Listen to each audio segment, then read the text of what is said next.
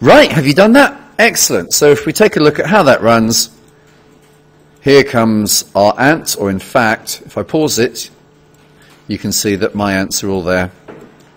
If I run them, they all run around in circles. But ants don't normally do that. What we want them to do is kind of walk around randomly. Now, computers hate creating random numbers. It's against their very idea. They like things to be certain. So it's really nasty code. And I don't really want to write all that really horrible, nasty code to make a random number. But fortunately for us, we don't have to. Okay, now, if you look, I'm going to close down this My World and just look at the ant. At the very top of the ant, remember, we imported Greenfoot code. And one of the parts of that was a library called Greenfoot with a capital G. So we're going to use that because within that library is a lovely bit of code that can make random numbers for us. So I'm going to take the 3 and I'm going to change that. So I'm going to call this now Greenfoot. So that's that library of code. And within it is a little bit of code called get random number. So it's using camel case. Now, and I open 2 brackets. And notice now I've got 2 closing brackets.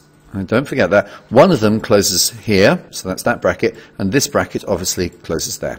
So there should be 2 closing brackets. And now I'm going to put in, well, let's start by, say, putting in 20. Compile that. There's no errors. Now I run this. So I go back and I hit run. And there are ants. And you see they're actually starting to act slightly more randomly. However, no ants all walk around in the same direction. They're all circling around. They just seem slightly drunk at the moment, and we don't want drunk ants. We don't do that. So I'm going to make it slightly more complex.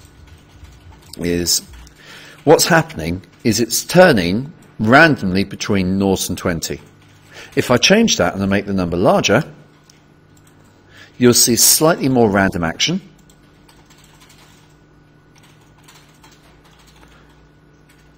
See, this ant here is going off around, but it can do almost anything. But they're all still going around in that same area, and I don't want that.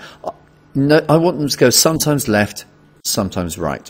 So sometimes anti-clockwise, sometimes clockwise. And at the moment, if we see, they're all travelling clockwise. The reason they're travelling clockwise is even if it's a 1 or a 50, it's a positive number. And when we turn in a positive number, it goes clockwise. What I'm therefore going to do is I'm going to do this. I'm going to say random 50, but then minus 25. Now think about this. If it produces randomly a number, say 5, then 5, produced by that at a random, minus 25 will give us a minus 20. And that will make it go anti-clockwise. Whereas if I get, say, a random number generated like 30, 30 minus 25 will give us 5, and that will go clockwise. So by doing it, asking for a random number from 0 to 50 and then taking away half of it, you're either going to get a random number down to minus 25 or up to 25. It's going to turn both left and right randomly. If I run this now, you see that your ants actually look like they're alive and they're running around. Okay, so what I want you to do is you can close down the world, go into the ant and change the free to a Greenfoot dot, because the dot means it's part of. There's a homework on that. Get random number, and inside the brackets 50, but then minus 25. Give that a try now.